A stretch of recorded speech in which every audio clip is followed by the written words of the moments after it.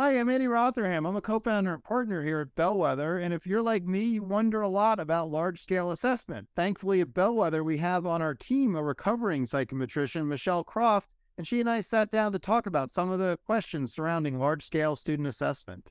So, Michelle, what makes large-scale assessment that all students in a state are taking? What makes it unique or important or special relative to the tests and quizzes that kids take all the time that their teachers are designing in classrooms?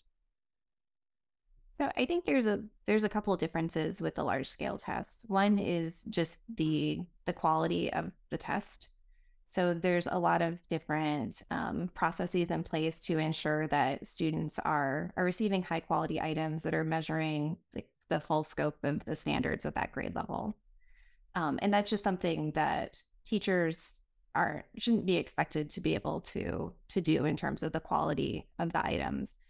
But more importantly, is that with the large scale test, you're able to compare students and both within a classroom and schools within a state, just to be able to see what students know and can do across the state.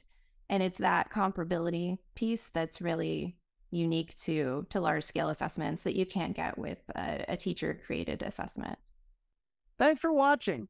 This video was just one part of my conversation with Michelle. To see the entire set of conversations, visit the web address below or scan the QR code.